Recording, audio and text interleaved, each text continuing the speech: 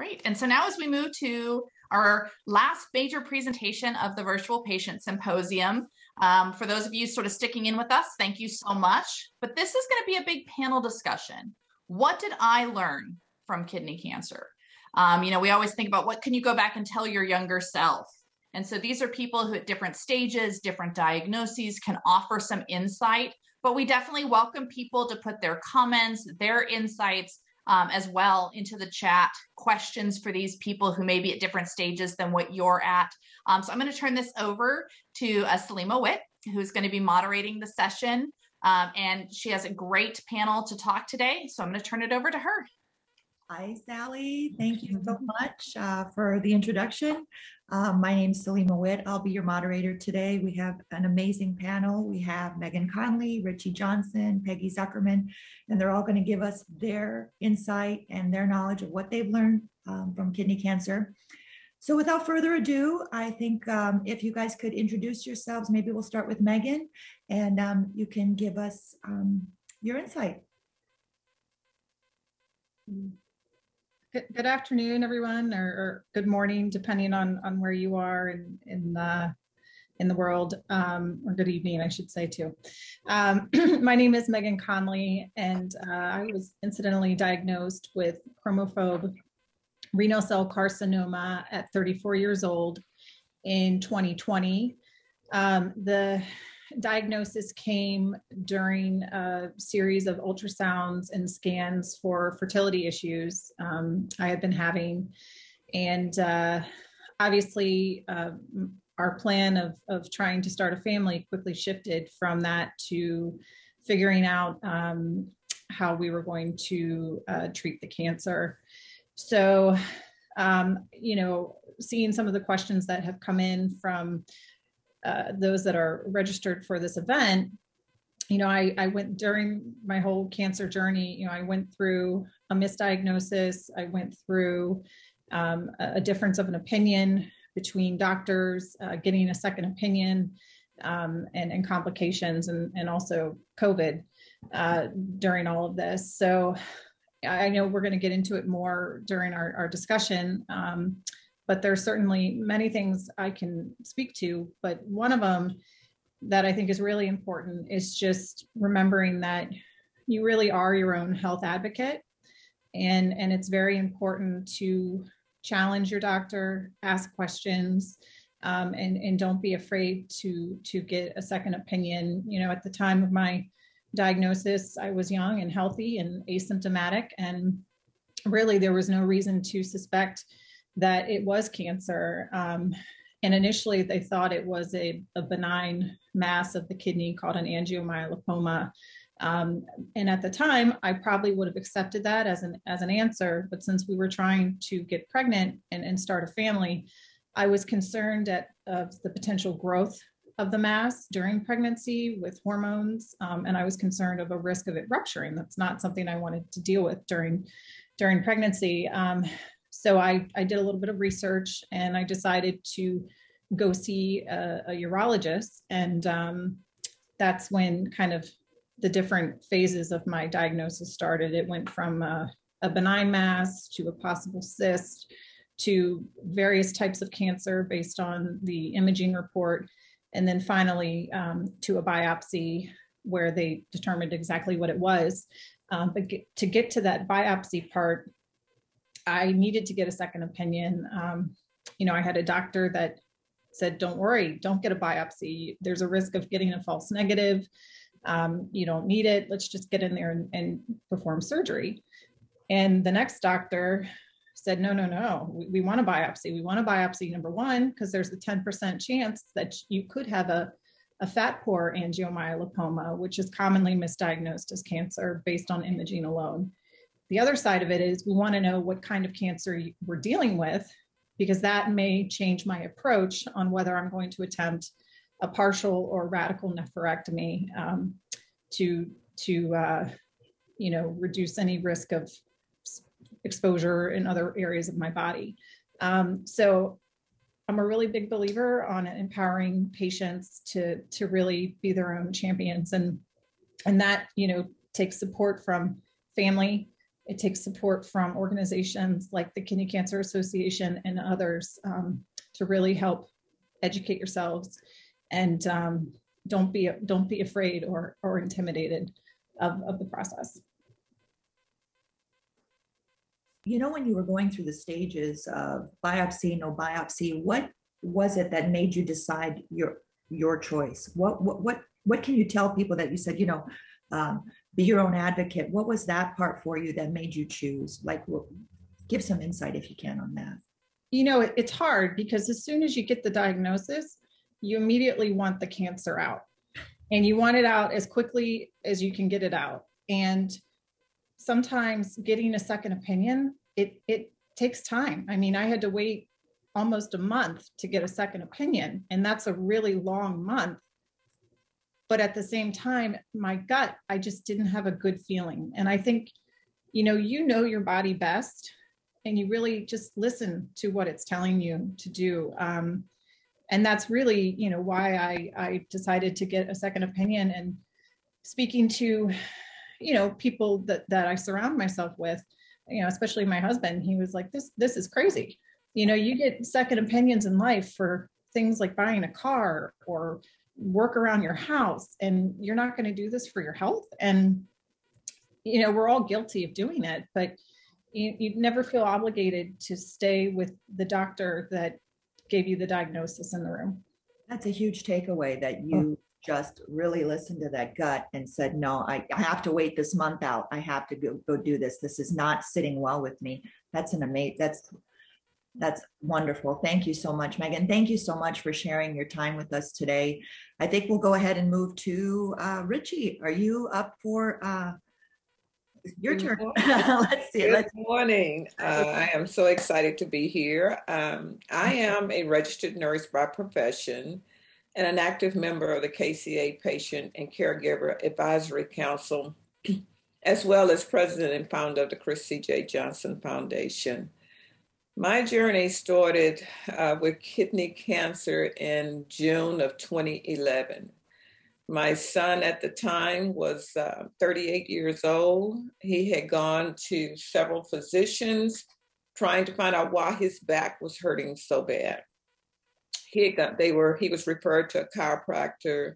He was referred for physical therapy. Not one time did anyone do a CT scan or MRI to see what else was going on. So it was in June of 2011 when he was at work and he had noticed blood in his urine. And as a nurse, I said, well, let's go to the closest emergency room. And of course, we came back to Sugar Land to go to the emergency room. And that's when they found a tumor suspicious for cancer. It was already 7 centimeters. Of course, hearing the word cancer, you know, was devastating to us. We were in shock, not knowing what to do next. Now, I have spent over 40 years at the time taking care of other patients, not knowing now as a caregiver, here it is, my son, he has been diagnosed with cancer, not knowing what kind of cancer. And of course, I'm now searching for answers, knowing that I needed to keep myself together in order to be a support person for him. It's totally different when it's a loved one versus when you're taking care of someone you really don't know. Even though you have the passion, it's still different. Ultimately, he had his kidney removed. It was another week or so before we knew what type of cancer it was. And then when I found out it was renal medullary carcinoma, which is extremely rare, an aggressive form of kidney cancer that tend to affect individuals with sickle cell trait, I was dumbfounded. I went to nursing school. I was always told that sickle cell trait is benign. I too am a carrier. You will live a healthy life. Never in my wildest dreams would I have known that RMC could be a factor if you have sickle cell trait. And I didn't say disease, I said sickle cell trait. So then our next step was trying to get into MD Anderson. The barriers that we face, even though he had health insurance, The case manager with the health insurance had labeled him as having a pre-existing condition. So therefore, MD Anderson did not want to take him, admit him to the hospital because it was pre-existing and the insurance said they would not pay for his care. So here's another barrier that we're going through. If it hadn't been for Dr. Tenier, who said, I want to see this young man, and basically being an advocate for us, saying, you need to worry about insurance later. This young man is in excruciating pain and needs to be treated.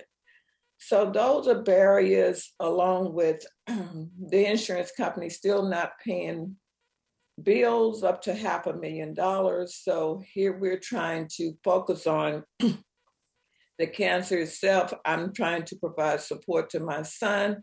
I'm trying to keep all of this away from him because I didn't want to stress him out.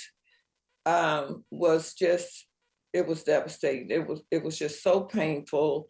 And then he, going through the treatment, remained so strong. He wanted to fight for others. And it was because of him that we started the foundation, because this journey was extremely lonely. There were no support groups. Every little bit of information that we found on the internet was just devastating. Even though we had family, church support, it's not the same when you have someone that has actually gone through this process. So it's so important to be an advocate, as Megan talked about. You have to be an advocate for your loved one, because oftentimes they're not in the position to help themselves. This cancer was diagnosed at stage 4. It had already spread into his spinal cord, his pelvic region. And I think that was the main thing at the time. Had he not been so healthy, he was given initially 3 to 4 months to live, and he lived 15 months. We actually thought we had beat this thing after a year, but he remained positive. And as his mother, I supported him throughout. I resigned from my position as a nurse, and so that I could adequately take care of him. So not knowing all of this when you're into it, it's really devastating. It hits you emotionally, it hits you financially. Just hearing the word cancer is just so devastating. So support is extremely important to anyone that's going through the cancer diagnosis. And I thank you.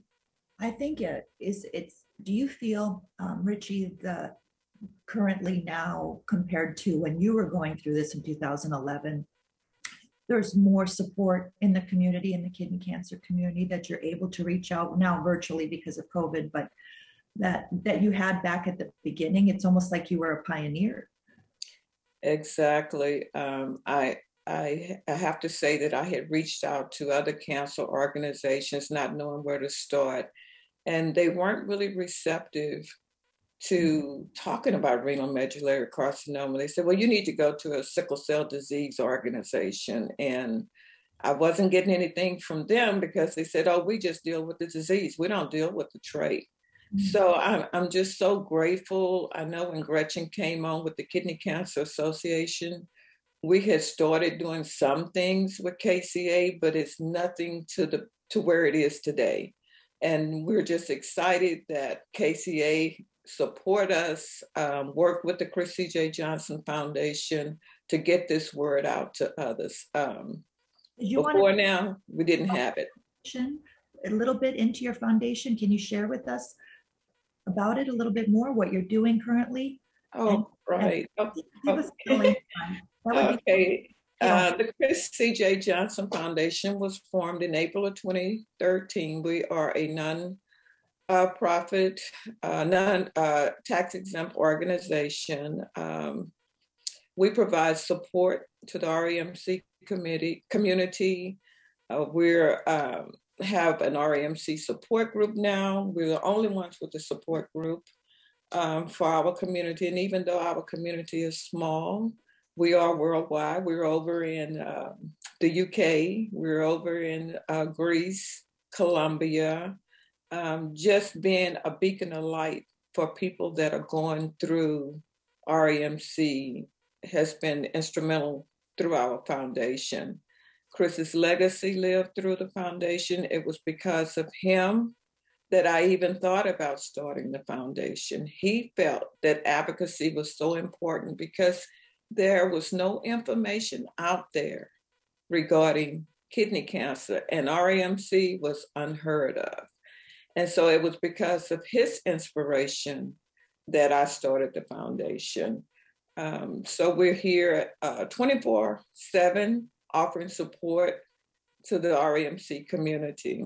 And every year we have our Keeping It Renal Run Walk, and this is our way of raising funds. We have donated to MD Anderson for the past, I would say, 6 years, just to enhance REMC research. And it's because of our advocacy that Dr. Tanier and Dr. Masal have really vested an interest into doing more with REMC, because we were told initially, well, it only affects one person here and there. You know, I said, but if that one person was your child, you would think differently. And I just want to share the words that Chris had said when he was in ICU. Dr. Tanier came in to tell him that there was nothing else he could do for him. So Chris raised up on that bed with a firm voice, and he said, you know, you're world renowned. You're MD Anderson. I need you to save me so that I can see my 6-year-old daughter graduate from high school. It was those words that ignited the REMC movement. And it's because of that that we are where we are today with clinical trials, and people are living longer because of the research and the advocacy that's out there now. Oh, Richie, thank you so very much for sharing that. Website, do you have one? Yes, it's chrisjohnsonfoundation.org. Thank you. Wow. Thank you so much for sharing that. I will ask you some more questions later, but I want to get on to Peggy Zuckerman. Thank you. And by the way, isn't that why we're all here? If we touch the lives of one person, if we can help one person, it doesn't matter how big or small the group is. We're here to share and to help. So with that, Peggy, please introduce yourself, and thank you for being here. Thank you again, Richie and Peggy. Well, thank you. And thank you, obviously, to the KCA and all the work that they've done, laying foundations for years prior to our being in this symposium, and for the countless people who have reached out to the KCA and to the researchers and to the related work as Richie's done. It's improving, I think, and as I have looked at what I would say today and so on, I think that's the biggest and first message.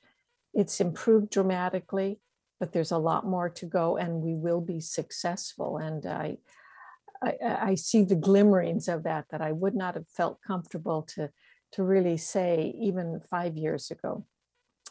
And I'm a success story, frankly, after an early disaster story. I was in 2004, I'd been misdiagnosed with, as if I'd had a tiny stomach ulcer, and then for it to kind of have caused a severe anemia. And behind that stomach ulcer diagnosis was, frankly, the thought that I was just a fussy menopausal woman, not taking care of myself, which might have been true, but I'd been healthy, so who needed to? And that misdiagnosis continued as my labs and everything fell apart.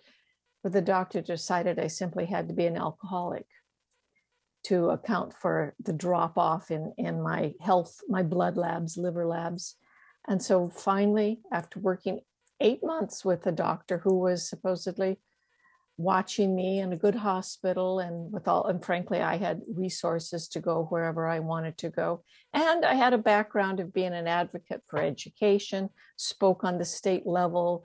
The PTA ladies were at my house every other day, that kind of background. And yet I had not been comfortable, nor did I know how to even say to this doctor after 8 months, what else could this be? And with that, let myself, get sicker and sicker until the need arose to confirm my cirrhosis with a liver biopsy, and that required a small ultrasound. In less than 60 seconds of washing that ultrasound wand across my belly, it was the technician turned the screen away so I couldn't see, but I then knew that I had a mass on my right kidney. And then it becomes, a quick, hideous blur. I knew I had something, that mass equaled to me instantly cancer, a CT scan, and the longest about 8 hours before my doctor finally called me, because of course, as a patient, they won't tell you anything at that point. And even then the doctor said, well, you have a mass, and in the morning I'll find someone for you to talk to. So not only ignorant about what had happened and why, and I hadn't the brains to ask how large this mass was. It seemed inconceivable. Could it be anything more than the size of a pea or a peanut? And I felt generally healthy until I started, the last 3 months perhaps just started looking pretty bad, losing weight, and still not getting anywhere with a real diagnosis. So with that, and I always say I was lucky, I was born in North Dakota, and up there I remind myself my North Dakota background taught me that growing up in this tiny rural town, very much like some of the rural areas that are all over this country, there was no doctor, there certainly was no specialist as I grew up. And so I went to the Mayo Clinic, which was kind of the regional response one might make. Denver or Mayo Clinic, and they were about 800 miles apart. So I was able to get myself referred there, found out that the testing I'd had, including a CAT scan, and the talk with the doctor had not given me the information I needed, that this mass was 10 centimeters, about the size of a softball, or 4 inches, this big, there on my kidney. Doctor indicated that it was something that could have been felt had I had a decent physical exam. And moreover, that the CT had shown that I had metastases in the lower portion of my lungs, confirmed to be throughout my lungs. So in my head, in those few days, I went from this pesky ulcer that wasn't healing up to a mass on my kidney, to a huge mass on my kidney, to metastases. And by that time, gotten on the internet, knew how to read, write, and turn on the computer, and knew I was in trouble because it was a rare disease. And only then, however, did I find out at that time, and again, this is 2004, that there was but one treatment beyond surgery. And that was an immune therapy. But that was really devastating to find out. And this is how I look at Richie's foundation and her son and think, my gosh, that sounds so terribly familiar. Something so dramatic in a healthy person. And then to find we know so little.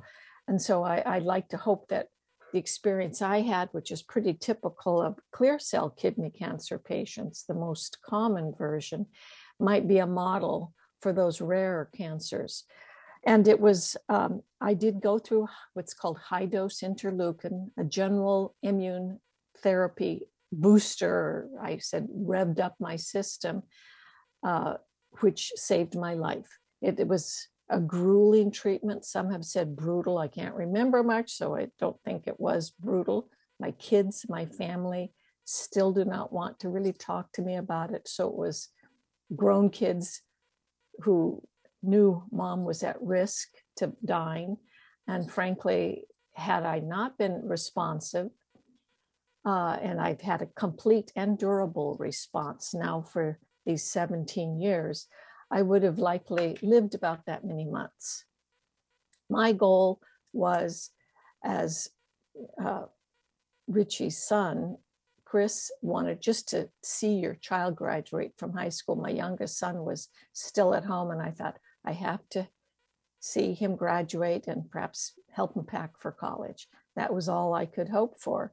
And that was a pretty reasonable hope at the time. And so to have done so well and then come to understand how very lucky I was, more than I even realized at that time, turned me into a kidney cancer patient advocate with a lot of emphasis on what's happening in the research. I'm an ex-school teacher and a mom, and so I have to lecture people endlessly and with some enthusiasm too often.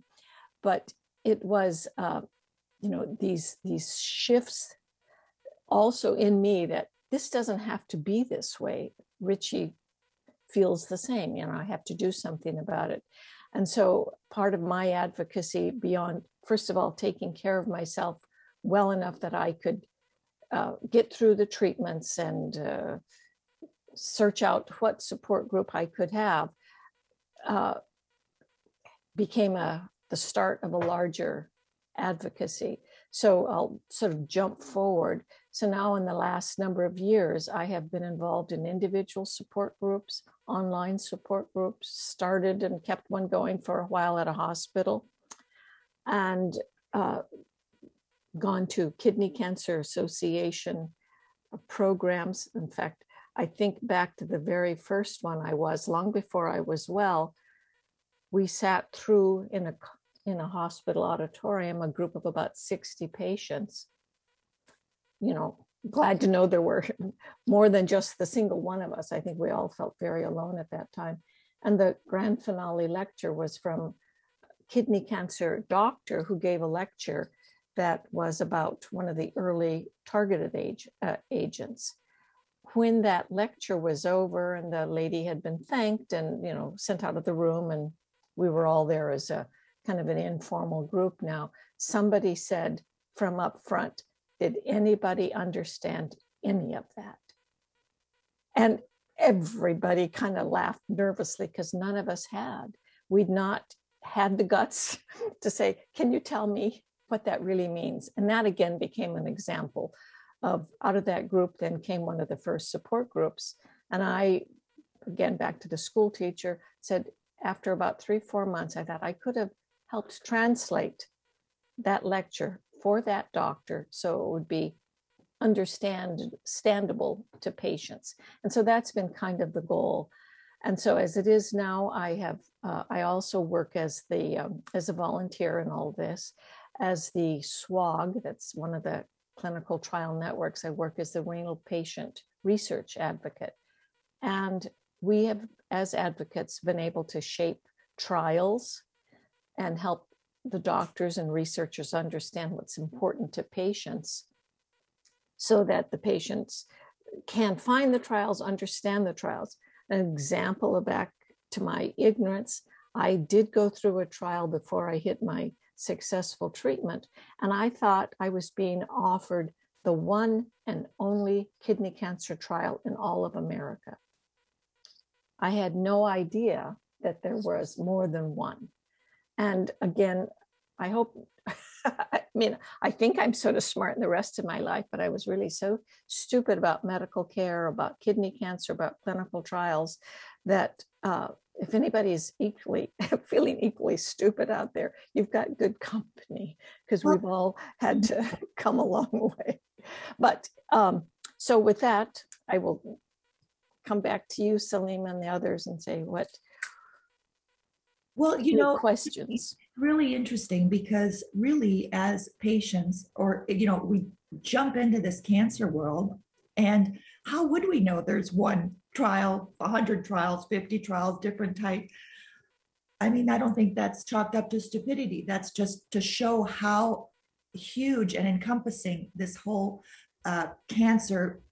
kidney cancer world is. You found out later on that wasn't so, but how would you know? You're diving into this world of the unknown, and it's really incredible. And I think shocking, it was isolating to me. Mm-hmm. And again, I think with Richie's family situation, even more so with a more rare cancer, I again did not know that there was more than one kind of kidney cancer. That was bad enough, is how I looked at it. And as I got more knowledgeable, I started also reaching out to like rare cancer organizations and rare disease organizations, because this is a problem which is reflected across disease groups. And happily, the internet, the access to information is far easier. And so we can take this a lot further and more efficiently than ever before. But it is truly that individual support that initially connects you with another patient, and you are strengthened by numbers, and empowered to know that if someone else could do it, I could do it. Peggy, do you mind sharing, do you remember the interleukin when people in your family say that? Oh, well, let me preface this. When you said that it was grueling, it triggered for me a question that, can you elaborate for those of us who are listening that haven't gone through this, and what your family meant by saying they didn't even, if for us, I haven't gone through that. Well, first of all, I think there is a reputation as such that this is a grueling, some would say gruesome. Some doctors have said you couldn't have advised other patients, or you couldn't possibly get through this unless you were the equivalent of an Olympic athlete, which was wrong. I mean, when I had to do lung tests, and my lungs, despite the metastases, and there were hundreds of them, never counted because there were too many, they were strong enough, despite being, not at all athletic. I had to find a pair of tennis shoes so I could do a treadmill test. So my carrying groceries and kids up and down a set of stairs didn't turn me into an athlete. But so that was the first thing, for me to, as I researched, to manage the misinformation that existed. I had a lot of good information from my hospital, which was UCLA at the time. But I could not remember very much. I think that it's a hospital treatment. You're in the hospital theoretically 5 days, home for about 9. Think of a work week, and then week off and back to work. A period of time for a rest period, which should then be capped by a CT to see how we're doing. And if there is either stability or shrinkage, then you've slowed things down, and it's worthwhile to go into week 3 and then week 4. And that's the total week 4. It's 4 weeks. Yeah, 4 weeks is typical. There are those, it varies. But for me, after the first dose, which is given by IV, I don't remember one thing except an emotionally strong thing. My older daughters brought the son in to see me as he was going away. They figured out, and I don't know how, that this time of day near the end would be okay for them to let the son see me as sick as I was. I remember him, he's, dragged in carrying some flowers for me. And that's about all I remember of that week. I got home by, osmosis, it seemed. Took me 3 or 4 days to really come to at my house. Wondered where all the flowers and balloons came from. Didn't remember anybody visiting me. And then I realized, I've missed a week plus. And this must have been a pretty tough treatment. Atypical. Yeah, I mean, the reality is you want to rev up your immune system. So I was reminded of old stories of people having cholera and surviving, but everybody's worrying to death. And the next treatment that I was to go into the following week, I could barely walk through the door. I was so scared, apprehensive, feeling absolutely out of control. If I couldn't even say what had happened to me the week before, how could I walk in and take more of that? And I did a little detour, and I probably got pushed in by one of those mini children. But another week, tough week. I don't think I had any single memories of that week. And about 3.5 weeks later, I had my CAT scan. By that time, I'd learned how to get those reports within 24 hours. Sure. Somebody drove me to pick it up. I read it, and the phrase that will always be in my head is significant shrinkage of the largest lung mets. So, so the largest were just over 1.5 centimeters, maybe like 3/4 of an inch. They'd shrunk. And that was all I need to hear. Something good was happening. And then that 3rd week, I just practically ran in the door. Give me more. Let me see what I can do. And yet, after the treatment was over, plus 6 weeks, another scan, I still had many, many mets in my lungs, but there were fewer. And it was, however, 5 months after that last dose before I was pronounced cured, as it were. And I, again, knew enough, learning as you go, that I was not cured. And the doctor said, well, really, I'm going to call you cured because I don't get to use that use that very often. But then I get handed the prescription slip, like a probation slip, come back 3 more months with another CT. And that's how I always felt like I was on probation, 3 months and 3 months and 3 months. I think we can all agree to that, right, Richie and Megan? Like, it's kind of par for the course that we have that. That's part of it. That's part of healing. That's part of the journey. Peggy, I want to say thank you for sharing that, because what you're sharing is very gruesome. It's very detailed. And I hope you didn't have to relive it too much, but it's really great for others to listen to what you went through, for what all of us went through with Megan, Richie, myself. And I have the fabulous benefit of being alive and well and healthy and not taking any treatment.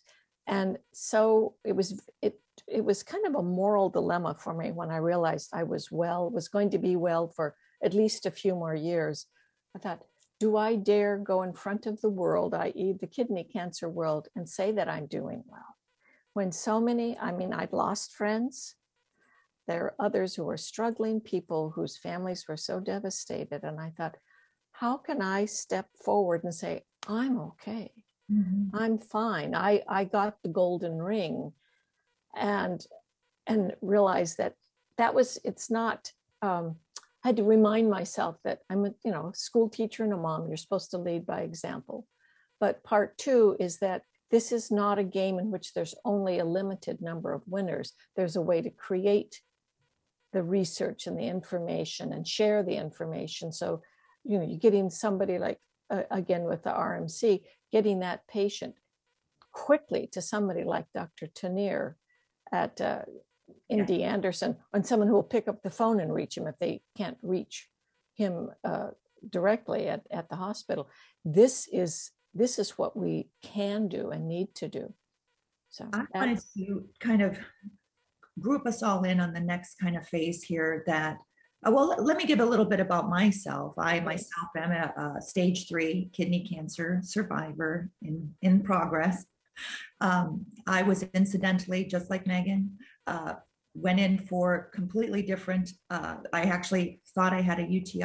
I wasn't feeling quite right. And I went to the ER and I remember pushing a little bit. I never had a UTI in my life. And I pushed and I said, do you mind doing a little bit more than just giving me this bottle of antibiotics? I don't know why. Maybe it's that, like Megan's talking about, that gut feeling that like, this just doesn't sit quite right.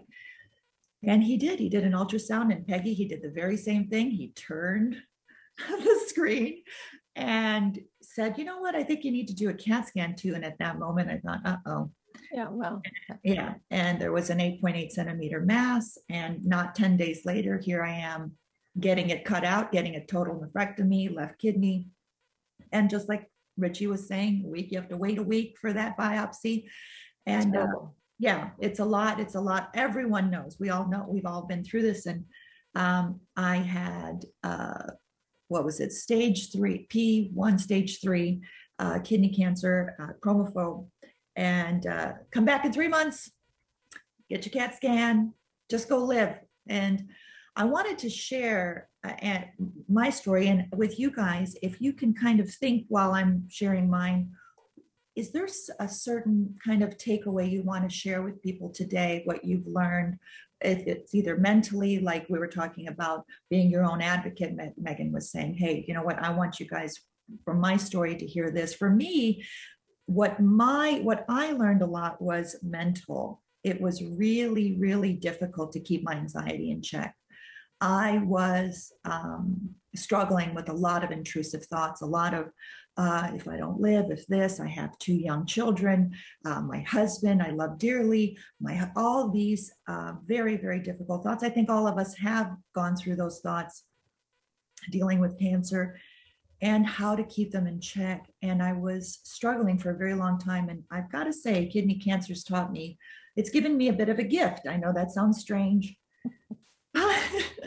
but it has. It came to me begrudgingly that I was fighting those thoughts instead of learning not to react to those thoughts and not to react to them and letting them flow through. That I wasn't going to stop them. I wasn't going to stop that anxiety, and that the absence of fear is not what you're looking for. It's that you're pushing through despite the fear. And for me, I learned a lot about being mindful in that. And that if I share that with anyone that's out there, if it resonates, for me, what I've learned was the ability slowly, it's work in progress, even on the daily, when we have stress, when I have anxiety, when I have a scan coming up, when whatever's, it goes through all aspects of life, that I've learned to realize that I shouldn't be fighting this, trying like, no, I don't want those thoughts in my head. I don't want that.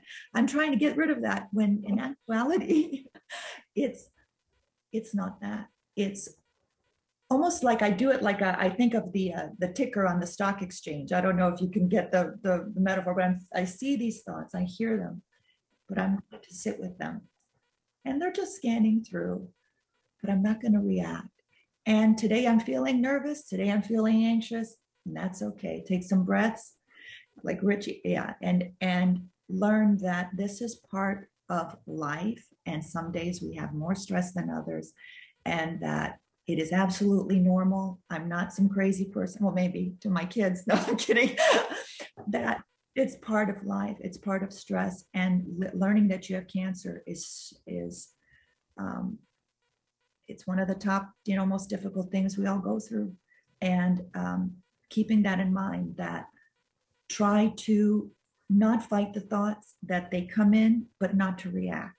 And for me, if I can share that little bit of knowledge of what I've learned, hopefully you guys can do the same. And I kind of want to go through everybody. I mean, you've given already what you've learned through kidney cancer, but if you can elaborate more so, now that we've gotten to know each other, now that we've all introduced each other, what do you want, if someone's here listening, that they're an advocate, they're a parent, they're like Richie, Peggy, they're Megan, we've all had different aspects, different roles in this journey. What we've taken back that you want to share today? Is there something, is anybody kind of resonating that they want to share? Megan, do you have something that you'd like to? Sure. And, you brought up anxiety. That is a real part of it that I didn't realize at the time how much it was going to affect me. I had mentioned earlier, I had some complications. I had 3 separate pseudoaneurysms subsequently to my surgery. And after the 3rd treatment by an interventional radiologist, I went home, and that weekend I woke up in the middle of the night. I couldn't breathe. I didn't know where I was. I felt really dizzy and shaky. And I kind of just laid there, and it was the middle of the night. And the next morning I said, I think I need to go to the hospital. And so I called the facility, and they said, okay, if you can safely get here. It could be your blood pressure. So I go in, and I'm, under observation for the day. They run a series of tests. They do a CT scan. And at the end of the day, the doctor comes in, and he says, your blood work looks great. Everything looks fine. I think it's just anxiety. And I remember thinking, anxiety? I mean, I'm sleeping in my bed at night, and how can I be anxious? I feel like there's something wrong. And he said, you just need to go home and just relax. And so that was a real wake up call for me, how much anxiety can impact you That's physically. comical. Go home, relax. Just go. and it is not easy, and it is something that I have to work at daily to control any kind of anxious feelings I might have. And I mentioned my cancer was found during having fertility issues, and I'm due to have a baby boy this March. I'm due the same week that I had my cancer surgery 2 years ago. So it's a blessing, and it's a very circle of life kind of interesting story. But being pregnant, I'm dealing with a lot of physical side effects of it, and that anxiety has returned in a weird way that and I think back to what kind of got me through the cancer anxiety, and that's stoicism and in particular Epictetus, and kind of being aware of what is and what is not in your control. And with cancer, getting the type of cancer you're diagnosed with, that's not in your control. But how you handle your journey going forward, as long as you're equipping yourself with the right information, that is in your control, and that can be very empowering. And so I just remind myself of that daily, that there are a lot of things happening to my body right now that are outside of my control, and that gives me a lot of anxiety, and it brings back a lot of those fears of uncertainty with a cancer diagnosis. But I kind of just try to get through it daily, and sometimes it can be breathing exercises, or having your mind go to a relaxing place, whether it's the beach or the mountains, and you just it is something, like I said, you have to work on daily. But just remember, there are certain things that are in your control and outside of your control, and learning to deal with those that are outside of your control is really important. Megan, that is excellent point. Thank you so much for sharing that, and that what you've gone through and what you've learned, because that's an absolute in this process, that let go what you can't control, and just deal with what you can, and control the things you can control. And it sounds so simplistic, but it's really not. And it's a skill. We do it every day, right? And thank you, because that's a great thing for people listening, that is a go-to, especially. So thank you, Megan. Thank you so much. Richie, Peggy, did you want to add to that? Because I know we also have some questions. So did you want to add to, thank you, Megan. Yeah, I think what was important to me, and I see with some other people, and not always, that they really need information. And that was, again, where there was no control, where it's this big black unknown. For me, it was at least to have the ability to talk about it. I was sort of amazed when I was told I had clear cell kidney cancer. Maybe I'd been told that before, but I couldn't remember. But when I could finally start gathering that information, someone organizing it around, of course, good old me first, and then to expand beyond that, that gave me control in my life. And I still, after all these years, if I sneeze, if I get kind of a cold or something's going on, I think, oh my gosh, the lung mats are back. I could be, under the bed cleaning dust bunnies, and if I sneeze, it's not the dust bunnies, it's the cancer. So you have to somewhat, I have to take it out and look at it. And I think it's really easy to become hyper aware and hypersensitive. And I think everybody in the world can relate to that, especially in the COVID times, where that first cold or that first flu that we get, people are going to think, do I have COVID? I mean, that's just, there is paranoid, everybody is paranoid. The 2 C's, COVID, cancer, exactly. And in fact, to that end, and because we have this audience in front of us, the statistics, again, typically we would have expected to have 74,000 kidney and renal pelvis diagnosis in, let's say, 2020 and 2021. Well, the diagnosis numbers are down low, which means the coming year, we will have many more diagnoses, and they will be a year later, some of them with dreadful consequences. And so despite this paranoia, urge your friends, even those who think they're just fine and healthy, to get in and to respond to those other health challenges we have. And again, push for an earlier diagnosis. And by the way, an X-ray isn't going to do it. Yeah. If you have something on your kidney, and the doctor says, well, it's X-ray your lungs, that's not enough. It's a CAT scan you need. And the ultrasound would be a great quick start. But, and I didn't know that. Now I do. Yeah, right. Well, that's it. We live, it's a journey and we learn. And so Peggy, thank you. Yes, information, gather a lot of it, get what you can, because when you do get diagnosed, we don't, we're blinded. Yeah, exactly. We don't know. I mean, how many of us are in the field to begin with, and then we find out we have it, and then we're knowledgeable. It's truly work in progress. So thank you. Yes, that's true. And a great point. Richie, did you have one that you... Yes, I just wanted to say one thing is do not let cancer diagnosis marginalize you. Stay positive and do not give up. That's what do you do then? Here, this is something maybe someone would be asking. Staying hopeful is so difficult. When you get those terrible thoughts or those intrusive thoughts, what do you suggest they do? Just kick them to the curb, or like that's tough. You know, during that time, you have to look at it. There are two peaks to a valley. And even when you're in that valley, you can find something positive, and you can only go up. So always try to find something positive, regardless of what you're going through. Absolutely. You're right. It's a choice. You can look at this down at the valley. Which one are you going to do? Exactly. Yeah, absolutely. Well, so here, ladies, we have a couple questions that I'm going to put my old glasses on here and see. Please feel free, whoever wants to address these. Here's one. Hearing a lot about CAT scans or CT scans, how do you balance the risks of scan radiation versus needed monitoring? Please. Well, first of all, the risk that you have because of the cancer you have had or are treating right now is so far much greater than the risk of some radiation from a CAT scan.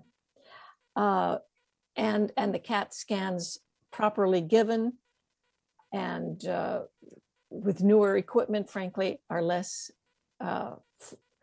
dangerous. But our real risk is not radiation in buildup that happens, 20 and 30 years from now. Our real risk is the ongoing cancer and the risk of recurrence. So that's the important thing. I see you nodding your head. Did you want to add to that? Yeah, Megan may have a different situation with the pregnancy. No, and I agree with this. And I actually just kind of went through this with my doctors. I had my 6-month scan in July before I knew I was pregnant. And, they obviously administer a pregnancy test before you have your scan, but it came up negative. But I was pregnant at the time, and I was, in the earlier weeks of the pregnancy, I had a lot of concern about exposure to radiation and the use of contrast. But, it was explained to me that the amount of radiation that is used in the CT machine, it should be a non-issue, at least that early in a pregnancy. Concur as well with Peggy that this is important. This is something that even though you may have the fear of the radiation, that the cancer and the need for diagnosis and looking in is more important.